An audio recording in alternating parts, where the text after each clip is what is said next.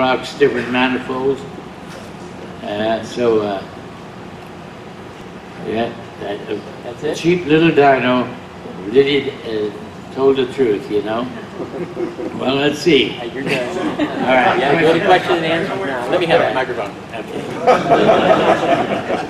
Boy, that is some history. Anybody have any questions or answers? Oh, wait, I got, yes. Let me give you, run over there, Robin. Hold on 1 second. Ed, I think people would be interested to know or find out what chicken egg has to do with cams. Right. This is my favorite story. Well, the chicken egg. One time we got to looking at a chicken egg's side view. Gee, that big bottom end looks like the base circle of a cam, and look, it goes up. I wonder if, let's check these between centers with an O-ring on each side and get the lift figures off that. Well, a lot of these are way out of pipe, but this one looks like it might run in an engine. Then again, I don't think it will. So we took all the figures off that chicken egg. The duration was way too long, and it was too slow opening and closing, which was the way Winfield made his cams. They would rev up, way up, and the lift was higher, and we called it 550, because the lift at the valve was 550. Bones, here it is. We made it on a Chevy cam. Take out the old cam, which was made on 3 arcs, the old-fashioned way. And this won't run, but let's make sure it don't run. Put it in, and let's see if it's no good. And he comes back 2 hours later.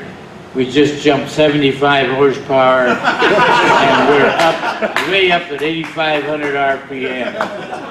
And holy smoke, we must be 5 years ahead of the market. No one can believe this.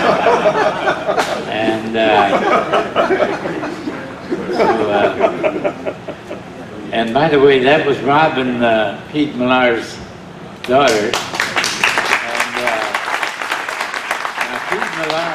Was a great cartoonist, but he was also a drag racer, so he really had a feel for the sport. I mean, he was in it. So I'd call Pete. I'd say, Pete, look what the dirty trick they played on us. What happened? Oh, but Tom McEwen figured if he could beat Chris Karamazini's in a match race, it would be a feather in his cap. So they arranged that, and Keith Black built his engines, and they couldn't fire at this famous publicity was on this race. Couldn't fire, and Karamazini's had to make a single. Where was that drag strip? Anyway, second round, still can't fire. Karamazini makes another single. I says, call Pete and I says, could you make me a picture of a car running circles around another? Yeah, I could do it. And he did it. There was and he got it all in there. There was Tom McEwen in his dragster with donkey ears coming out of it. And Karamazini's was running around him. And he even added in Keith Black with his coat that he always wears, his cowboy hat. And he had a big cigarette lighter, a Zippo in front of him, and was saying, keep it lit, keep it lit. It was all in it. It was beautiful.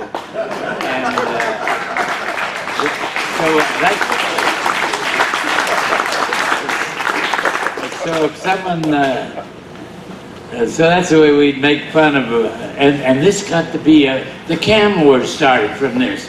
We'd make fun of an engine builder or a cam grinder, and they'd come back at us with another, back and forth. And then I always thought Howard Johansson was mad at us because we'd make fun of him and he'd make a little fun of us. And I went to his service, and they told me, no, he wasn't mad. He thought this was good for business. Oh, really? He wasn't mad at me? I said, if I would have known that, I would have come over and we'd discuss our strategy. We'd let him win this year, this month, and next week I'll win. And we'll orchestrate this. Do I have any more questions? I mean, I hate to cut this gentleman off. I really do. But we have, yes. Real quickly, I would like to thank you guys so much. And several of you had mentioned our old tracks in California. We are down to 9 tracks in California. And Donald here with the 41 Chevy and I are working on a campaign to bring a track back to Terminal Island. Oh, yeah. And we would like to invite all of you, and most especially you gentlemen, to please sign our petition to bring a track back to the Los Angeles area. We've got over 3,000 people that signed it already. So yay. We need more. So we have the black 53 and the black 41 right outside here, and they both have petitions on them. And I would bring this to you now, but I know we're trying to wrap it up. Okay. So thanks everybody, and thank you guys.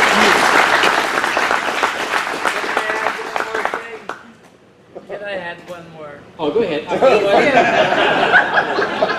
I'm going to do it. You know, I'm going to do it because this is history. Right. Garlitz is way back there in Florida, and I hear in the back window of the push car, remember that? No big rig anymore.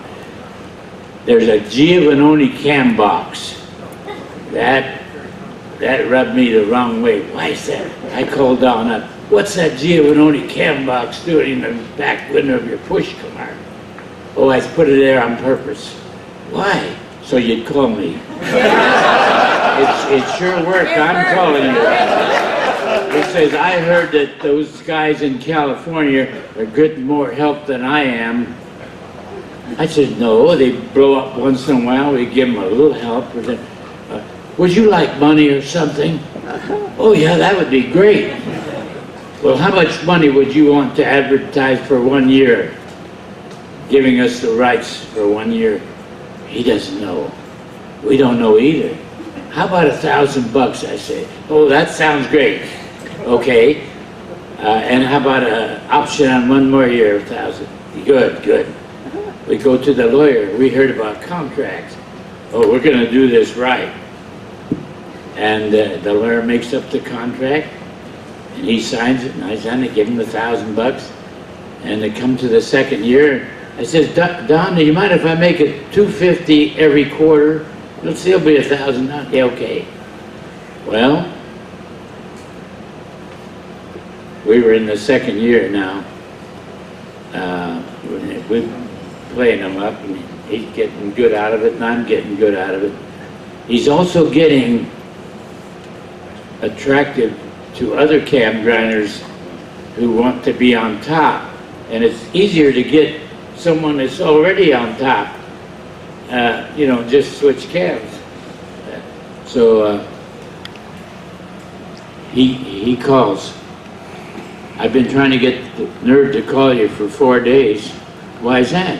He says there's a $5,000 cashier's check sitting on my desk. Oh boy, where's that from? Giovanni. And there's a promise of $5,000 more 6 months from now. With that, I can buy 2 houses here in Florida and collect rent. I don't blame him for taking it, so he took it.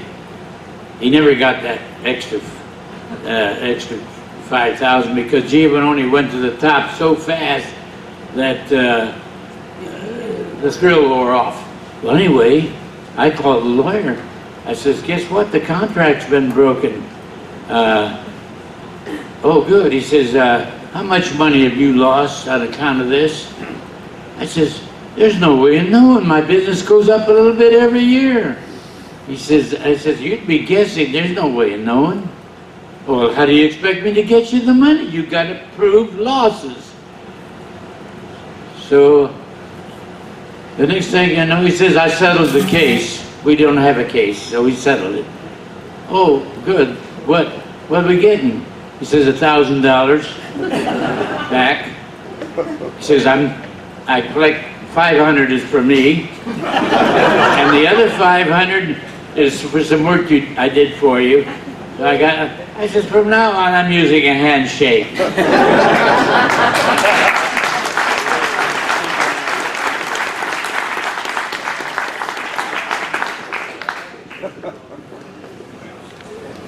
Anybody else?